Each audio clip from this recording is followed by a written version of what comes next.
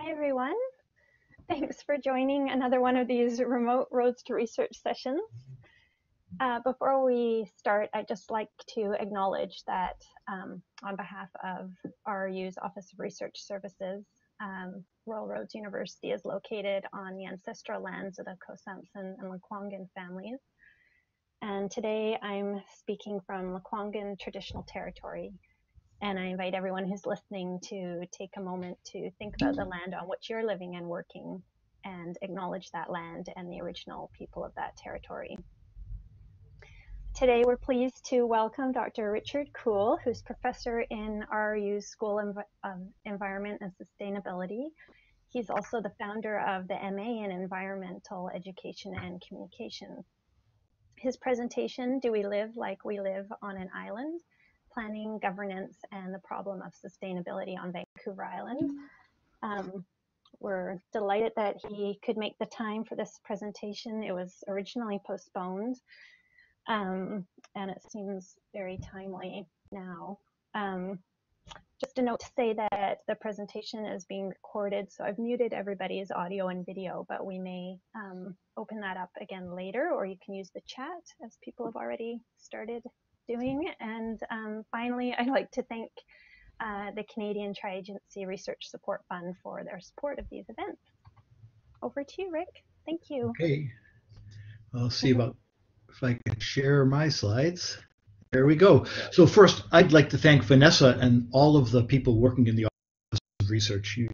You know, if you've been at Royal Roads long, even for a little while, you know that we have many groups of gems at Royal Roads, and the Office of Research has always, from as long as I've been at the university, been one of those little groups of caring, supportive, committed folks. And so I really appreciate Vanessa and all the folks there. So this project actually started a few years ago, and it's now coming out in a book that UBC Press is going to be publishing that looks at Vancouver Island and the archipelago of islands that we're part of in the Salish Sea. So I'm going to talk about sustainability and unsustainability. You know, I'm going to present kind of models of where things are and where things might go in the future, but, you know, we're not alone in worrying about whether the sky would fall. I'm really interested in talking about Vancouver Island as an island. Just a few weeks ago, this came out in the Times Colonist. And it talked about us as Vancouver Islanders. Why can't Vancouver Island do the same as New Zealand is doing or Australia is doing? And in a sense, my argument will be through this is that we don't think of ourselves as Vancouver Islanders. We don't behave as if we are. Now, I want to be really clear at the outset. I'm not talking about the Vancouver Island Party. There is a political party called this. Citizens of Vancouver Island Unite. Well, no, that's not what I'm talking about. And I'm also not really going to be talking about First Nations other than one other slide. I'm not sure whether the many First Nations living all around the edges of Vancouver Island ever had a sense of the islandness of where they lived. You know, when they lived out on Mears Island and Tofino, they were clearly aware of the island they were living on. But so I'm not going to be talking about First Nations. I'm talking about Vancouver Island really as potentially as a political entity. You know, before there was British Columbia as a political entity, there was Vancouver Island as a political entity. It came into existence as a political entity in 1849 when a royal charter was given to the Hudson's Bay Company to a colony of British subjects and sell the land at a reasonable price. In some ways, that's the start of Vancouver Island as an island, as a polity. Vancouver Island had a flag. Vancouver Island had a great seal. It's in the archives at the museum. There was a legislative council of Vancouver Island, all men, of course, but there was an island council, legislative council, and there were governors of Vancouver Island. Richard Blanchard, of course, the Blanchard Building, Ministry of Health, James Douglas and the Douglas Street, Arthur Kennedy, Kennedy Lake out on the west coast of Vancouver Island. And from 1849 until 1866, there was a Vancouver Island. They had financial problems. There were all sorts of issues going on. And by 1866, Vancouver Island as a political entity disappeared. Vancouver Island was really shotgunned into British Columbia, and that was the end of Vancouver Island as a place. So that word I keep on saying is island. So what's an island? We know we live on an island, but an island really, as a biologist might think of it, is a place of favorable habitat surrounded by a sea of less favorable habitat. So the little pond that lives inside a bromeliad, a little bromeliad like this little pond here, is the world. It's an island of favorable habitat for all sorts of critters, some of which you can see, and a whole bunch that I used to study you can't see. Our friend, our Vancouver Island marmot, they live on mountaintops, islands, and they're surrounded by a sea of places they just can't live. They get killed, they don't have the right food. Mountaintops are their islands. Whales die in the ocean.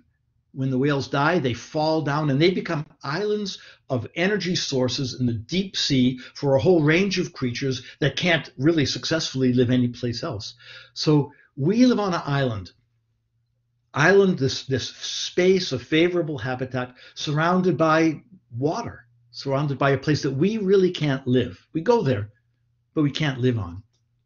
Now, the great economist Kenneth Boulding, wrote this very prescient paper in '66, The Economics of the Coming Spaceship Earth.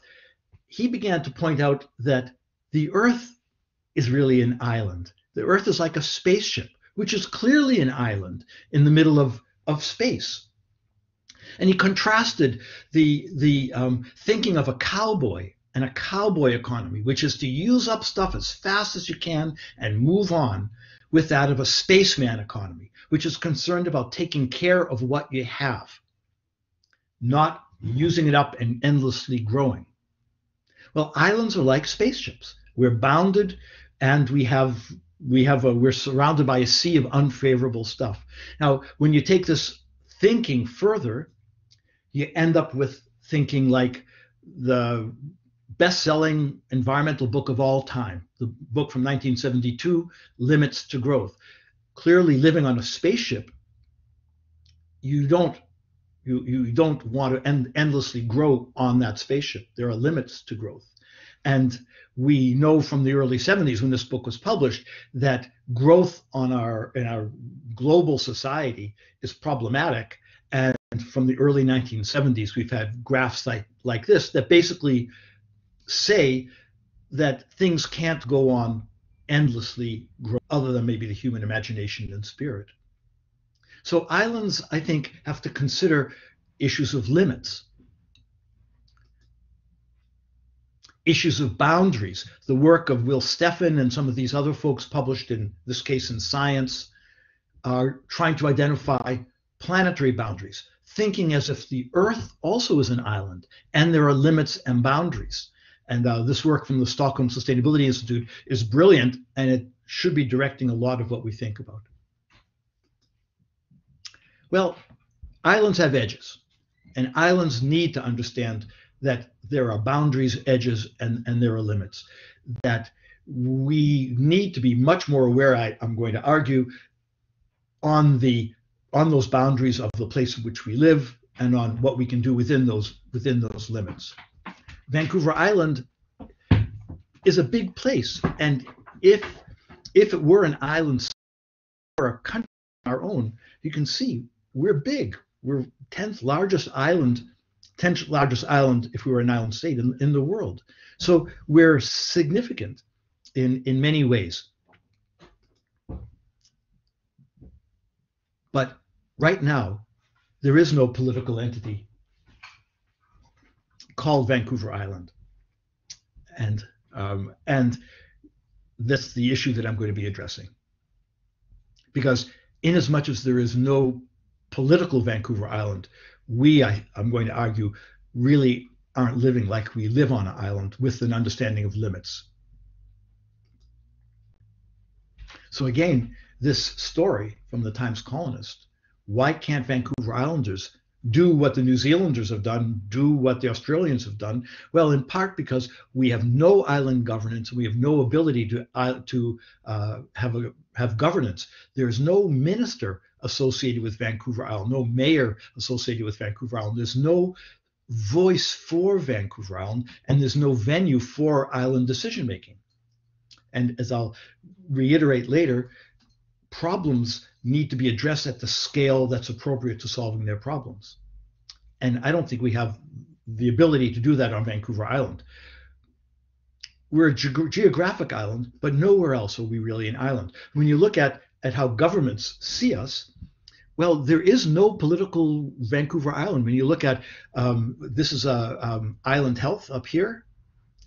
It spills over onto the adjacent northern mainland. Ministry of Environment, I think it's this map here. Vancouver Island, we can't. We're lumped in with Haida Gwaii. Federal government ministries also, there's nothing that focuses. It's even hard to get statistics for Vancouver Island because we're lumped in with other places. What do we have on Vancouver Island? Well, we have 7 regional districts, which really somewhat tenaciously guard their turf. Of course, the CRD, Capital Regional District, is the largest one population-wise. We have 37 municipal governments, and they don't all see the world in the same way. We have 50 or 53 First Nations communities with varying degrees of self-governance, from the Salish down here, and the Challenges on the west coast, and the Kwakiutl on the northeast side of Vancouver Island. But there is no governance. There is no island governance. There is no island minister. There's no, we're this hodgepodge of political jurisdictions, none of which particularly play well with each other, and end up with no way for us to make sense of dealing with island-wide sustainability issues. But the other problem to me is that I think we delude ourselves because we really think we're green and sustainable. We've got electric vehicles. I am a bike commuter. James Bay to Royal Roads. We like to think of ourselves as green and sustainable. We buy Silveril corn, the best corn in the world. We have all the healthy organic farms on the island. We have seafood, the prawn shrimps, the spotted shrimps, and our eco village up there in Shawnigan Lake. We'd like to think we're green and sustainable here on Vancouver Island. We'd like to think we're different, and politically we seem to be different. If you look at the elections over the last 2 federal cycles, here's the Green Party vote in Canada. Here's the Green Party vote last time on Vancouver Island, and here's the Green Party vote last time again on Vancouver Island. We don't look like anywhere else in Canada politically. We elected the first Green MP, first Green MLA. But are we as green and sustainable as we'd like to think of ourselves as being? And I'm going to demonstrate, I hope, that no, we're not. So right now, Vancouver Island more or less has, less than 900,000 people on it.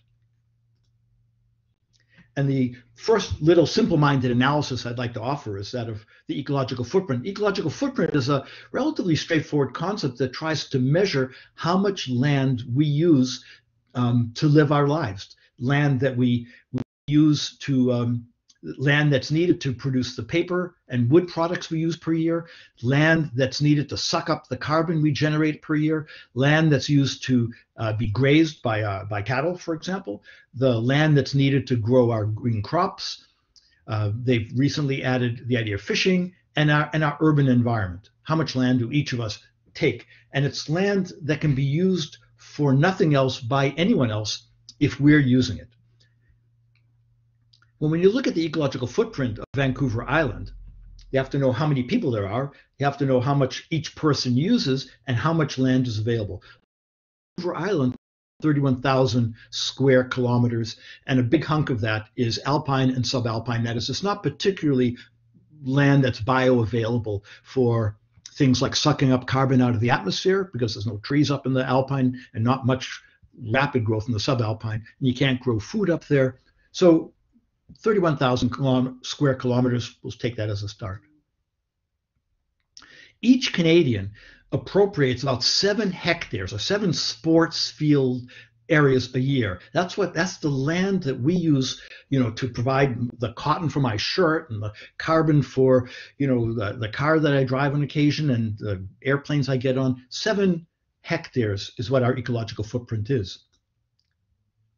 So the ecological footprint, if you multiply it by the almost 900,000 people, the ecological footprint of the island is about twice the island area. So in that sense, we're living far beyond our means were we to have to be bounded by living on Vancouver Island. And we know, this trade helps to, we buy land from other people in a sense to make up this very large ecological footprint we have, a footprint that far exceeds the ability of Vancouver Island to provide. And we can look at agriculture because we like to think we're all local eating and, people are buying, the farmers market stuff. The Agricultural Land Reserve was set up in 1974 by the first NDP government under David Barrett. Between the 50s and the 70s, a good amount of the island's prime agricultural land was removed for production. A lot of it was done here in Saanich. You may be living out in what was prime agricultural land. Since the ALR was created, another 100 square kilometers, that's a lot of area, kilometer by kilometer, hundreds of them, had been removed. Right now, the ALR on Vancouver Island has about 1,000 square kilometers of that 31,000 square kilometers. But if we look at our food footprint, and the food footprint is about 1.5 hectares per year of per each person, we'd need more than 13,000 square kilometers if we were going to feed ourselves on Vancouver Island. Well, that's a pretty enormous figure compared to, given how much land is available on Vancouver Island, more than order of magnitude more than what we have in the present one.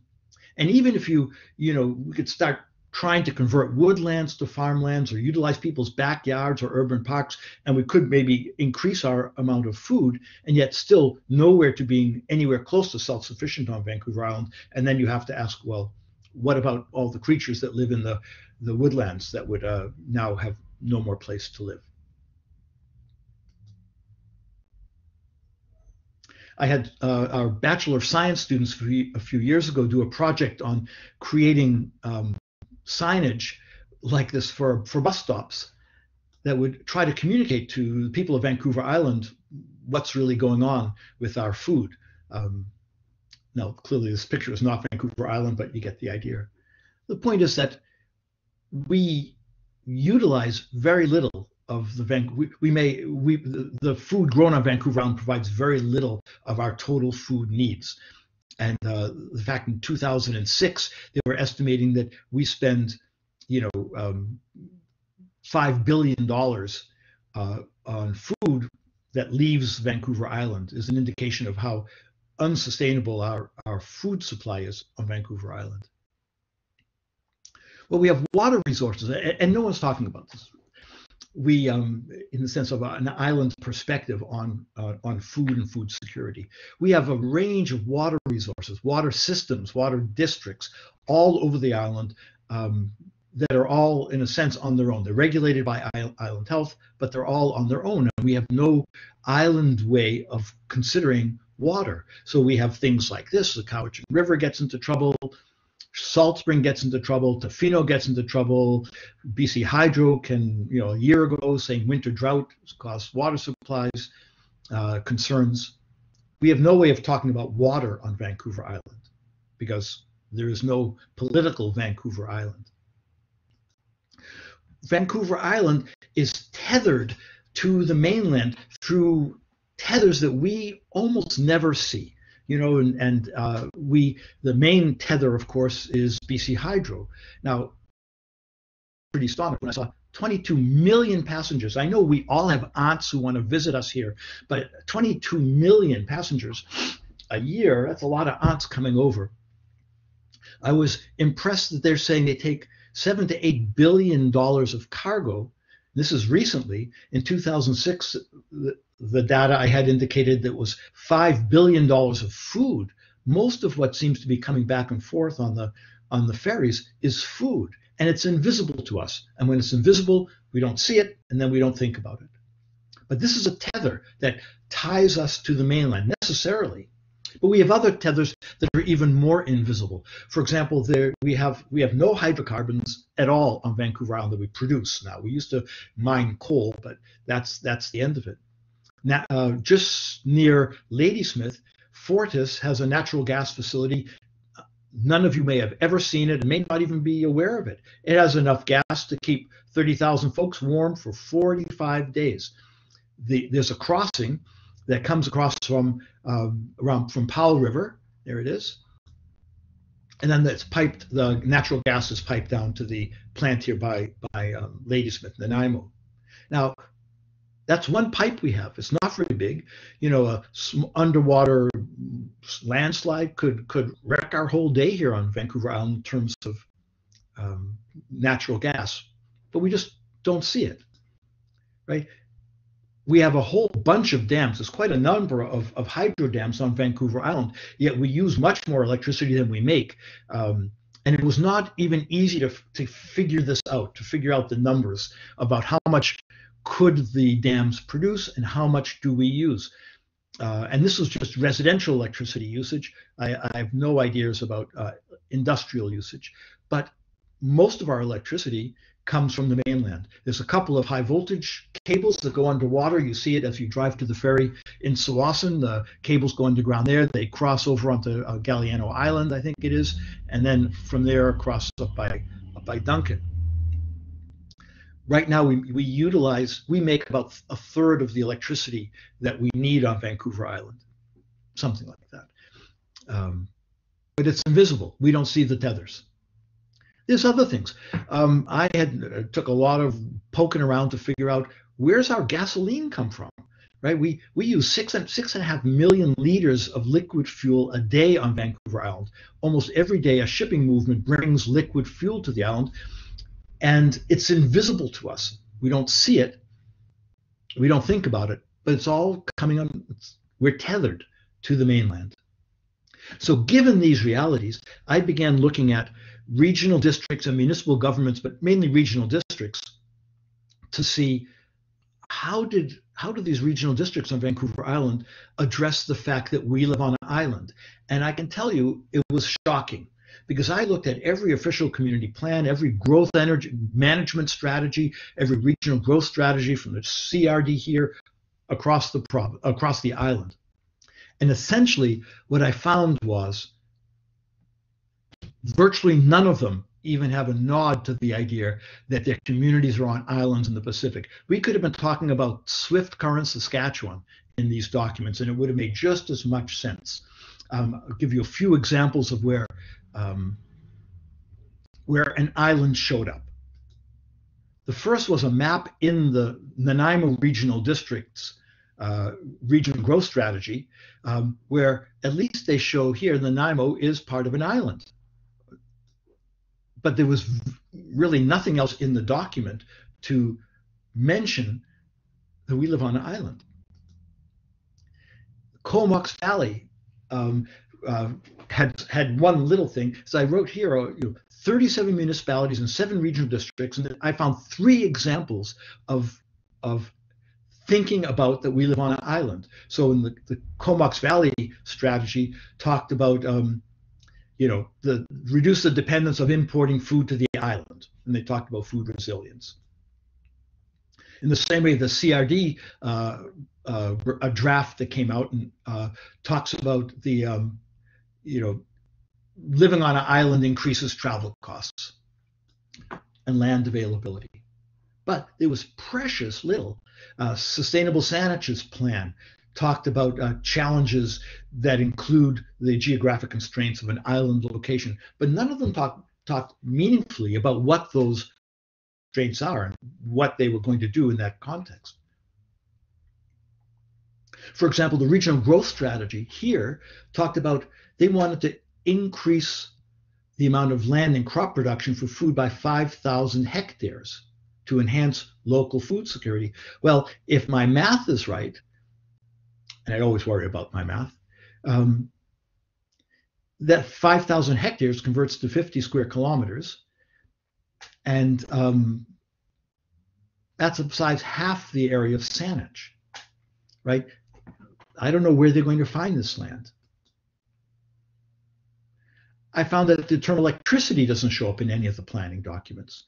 None of the documents talk about gasoline or natural gas. The Comox Valley people talk about they want to decrease the amount of energy we use, but they don't really say anything in these sustainability documents about how they're going to do that.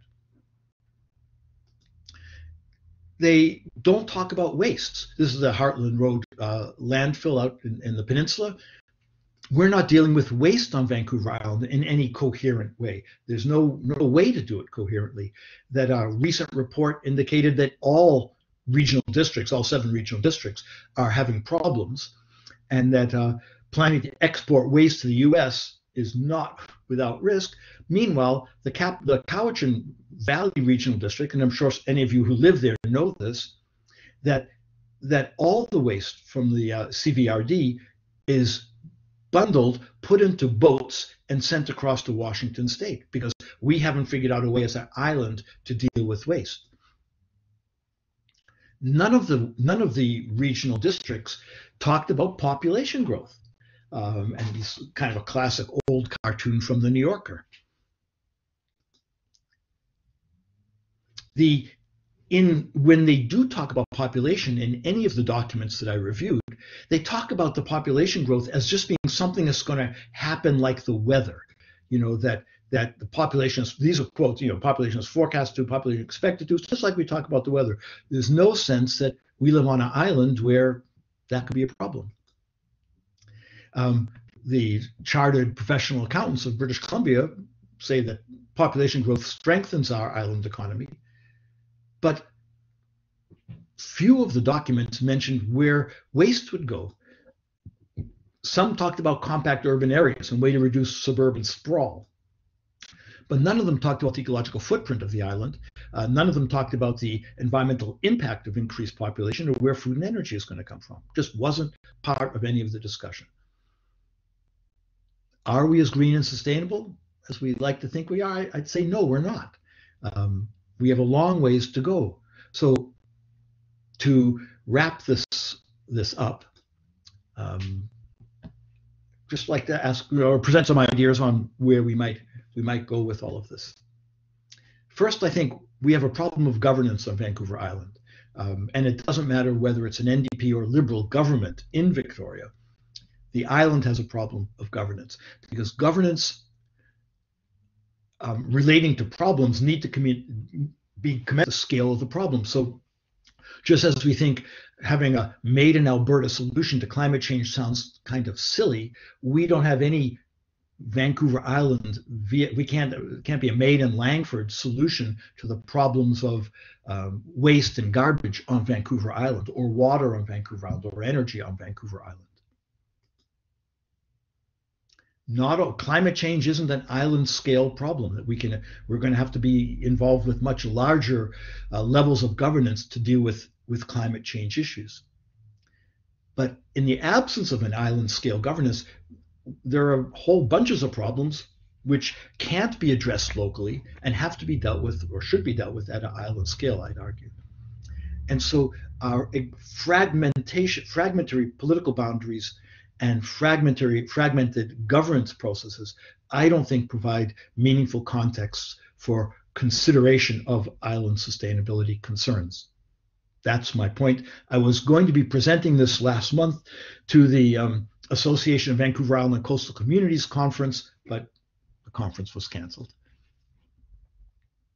And because what I think has to happen is these mayors and councillors and civic leaders have to begin to think about the fact that their communities are on an island, and we, I think, make ourselves more at risk to major disruption as we fail to consider the fact that we live on an island and we don't include islandness in our planning or in our thinking.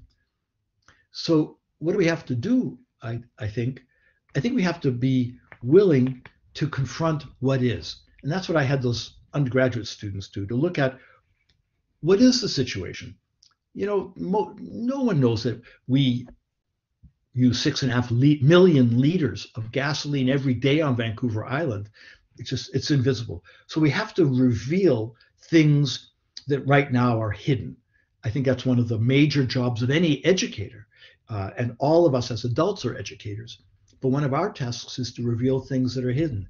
And we need to be able to find a vehicle for talking to Vancouver Islanders about the fact that we live on an island. And this is what is.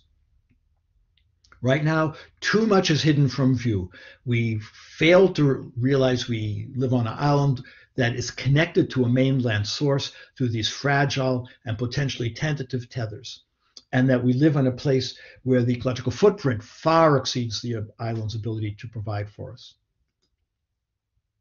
Because if we can consider what is honestly, revealing the things that are now hidden to us and looking at them clearly, then we as a larger community on Vancouver Island and in smaller regional places on the island could begin to imagine a possible future that is more in line with a sustainable way of operating, right? That looks at where's our energy coming from, it looks at where our water is, it looks at how do we collaborate on dealing with the waste that we produce. We can then begin to imagine what could be. And this could be done all across the island. But there's many things that could be. But we also need to come to what should be, which is a values question, a moral question almost. There's many possibilities, but not all of them are things that should be enacted.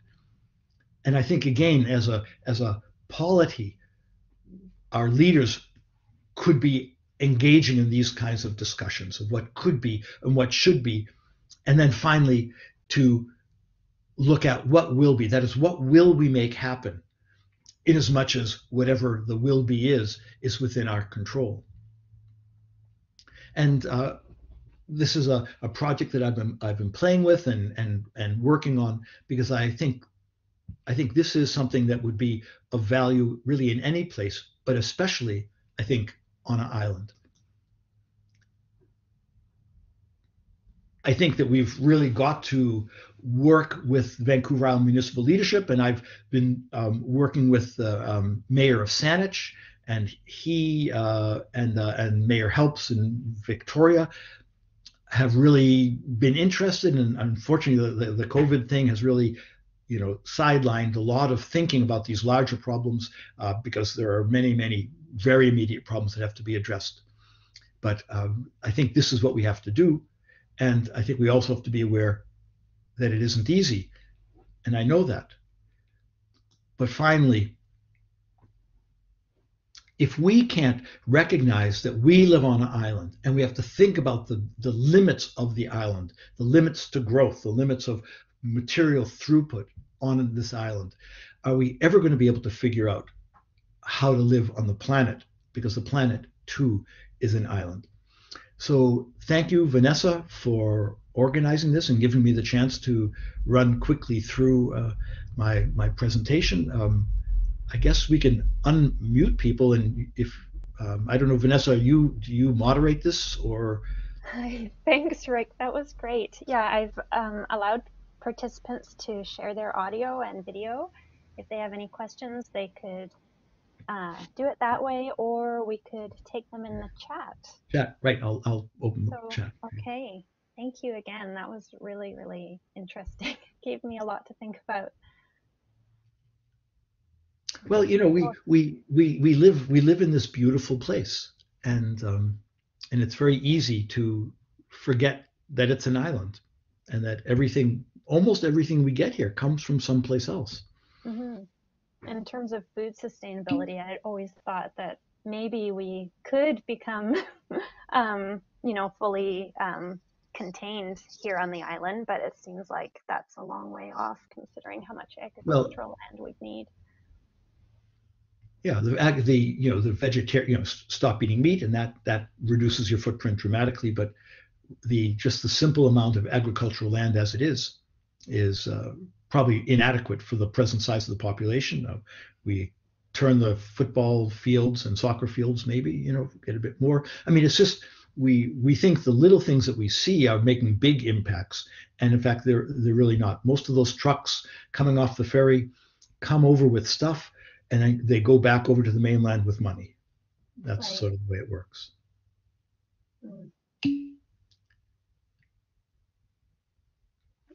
So other exemplars of other island populations that are more sustainable, any sense of how we might compare? There's a whole bunch of scholarship on islands that really intrigued me, and I've only just started poking around. For example, islands tend to be safer places. Island states tend to be safer than continental places. I think island states tend to have better governance. They spend less on defense and more on people. If we look right now, places that are handling the pandemic seems to be places like Iceland, New Zealand, Ireland. The islands have something going for them, and I'm becoming more and more interested in that. Philip Vanini up on Gabriola has been involved with a conference and groups on islands. Yeah, not the UK, Leslie says. Yes, not all islands, Leslie. Yeah, they can make mistakes too. I started looking at, but I didn't finish looking at ecological footprints of island nations compared to larger continental nations.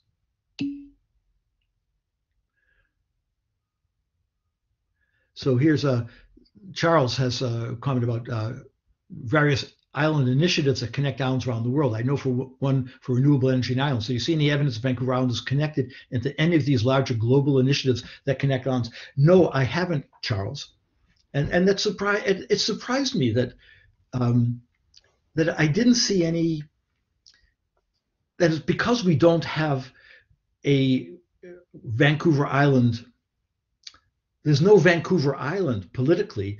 I don't know who would be connected into these other global initiatives, but maybe you could send me some stuff about it. I know that the mayors in Saanich and Victoria were interested in looking at this question of islandness and how do we do sustainable make appropriate sustainable decisions on an island with such a fractured political geography. Yeah, right, Moira.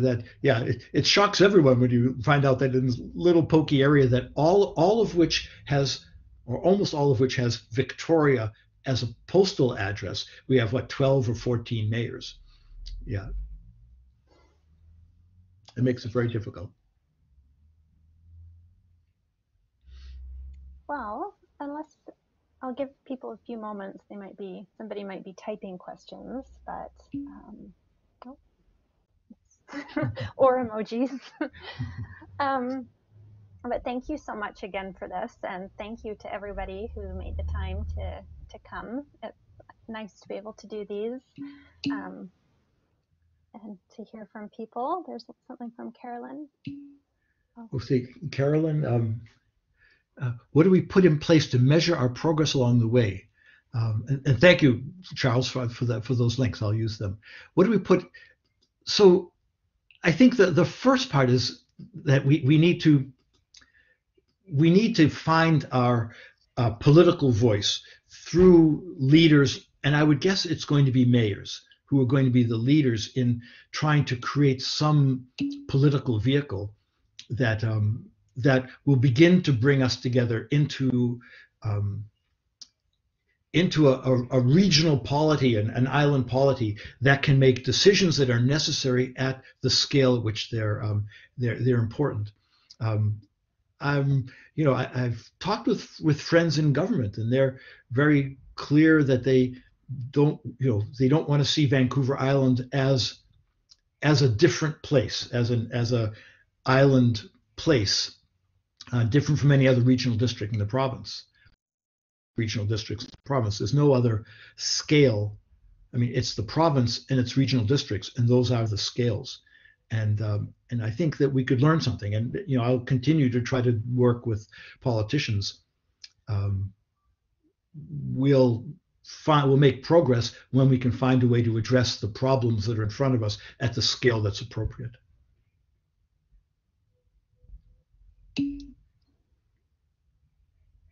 Future energy plans to expand distribution to the island. Not sure what you mean, Deb. You can come on and you're unmuted so you can speak. Oh, hi. Yeah, it really makes you think, doesn't it? But I think I've read that, Fortis and I mean, they are, I think, looking at other, what do you want to call it, branches, connections to the island because we are quite vulnerable, right? Yep. Yeah, we have one. So that one connection. So then the question of whether whether moving towards more fossil fuel you know futures is what we want. There's also been people looking at these deep sea frozen forms of methane, which would be deep sea mining of frozen methane, which Yeah, would I've also heard be that.